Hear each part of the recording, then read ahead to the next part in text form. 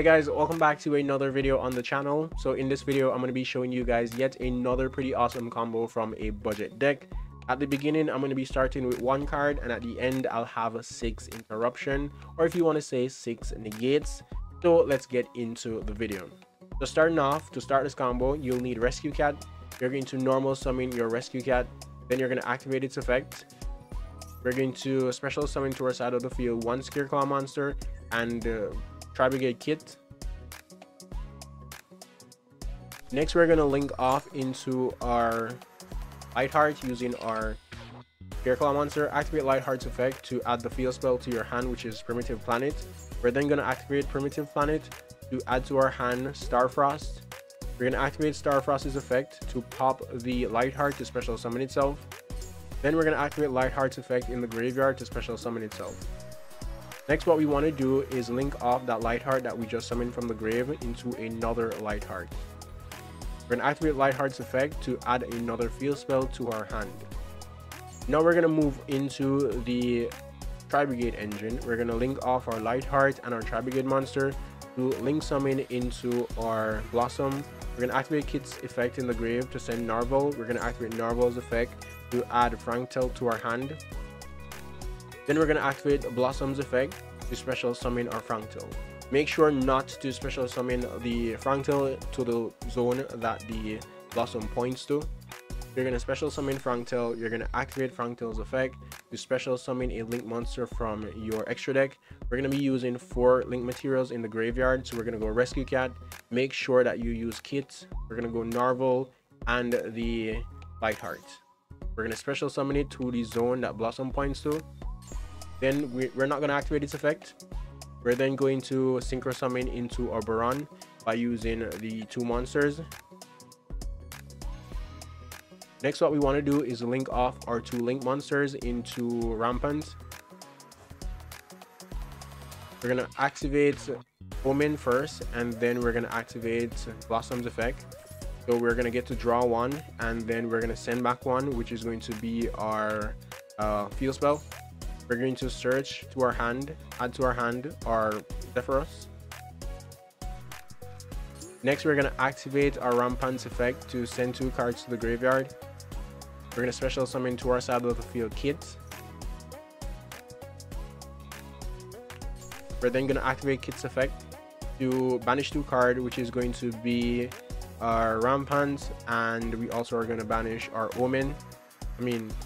Our Narvel, our Franktel. So banish those 2 cards, and then we'll be able to special summon to our side of the field double Dragon Lords. Next, what we want to do is activate our Zephyros from the graveyard to put back our field spell in our hand, and we're going to be able to special summon it to our side of the field. Now we're going to link off into Appaloosa, so we're going to go 1, 2, 3, and now we have a 3 negate Appaloosa. We're going to trigger Rampant's effect to add the trap card to our hand, and then we're going to select our field spell to add back to our deck. So on the field right now we have a 3 negate Appaloosa. We have our Baronne that can pop a card and also negate, omni negate, and we have another card that can return cards to our opponent's hand. And the trap card is pretty solid because it allows us to special summon Beast Warrior or Beast Monster, Wing Beast Monster that were banished or from our graveyard, and then we can immediately after that we can special summon, link summon a Tri-Brigade monster. So we have some options to link summon using the trap card. So yeah, starting with 1 card we have a +3, and the +3 we have 6 interruption. With this combo, all you need to have is a 2 Scareclaw monster, preferably this one right here, because it has a very good effect which allows you to search out your arrival spell card, which allows you to special summon from your graveyard.